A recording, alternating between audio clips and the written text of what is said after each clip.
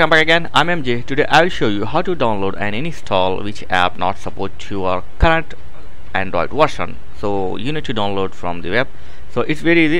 Your device not need to root and you don't need to do any hard work. I will show you the easiest way to install and download your apps that not support your device. So go to your browser and your desktop.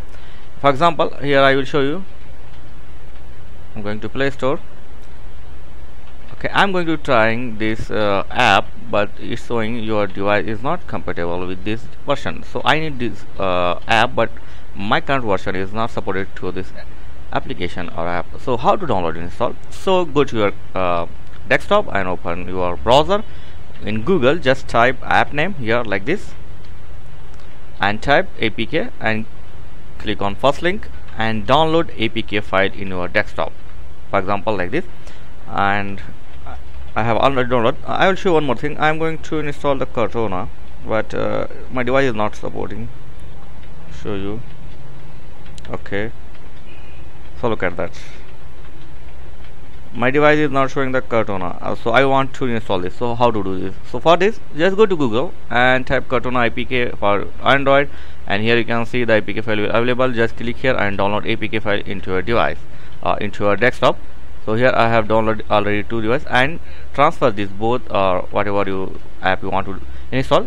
So after you download, just transfer this file to your phone, and I will show you how to install this. After transfer your files, open your application here. First I'm going to install the Cortana. Here you can see, click next, and remember one thing, check on the unknown source. Next, install. That's it. Look at that. The Cortana is now going to install my device. Okay. Yeah, it's taking some time.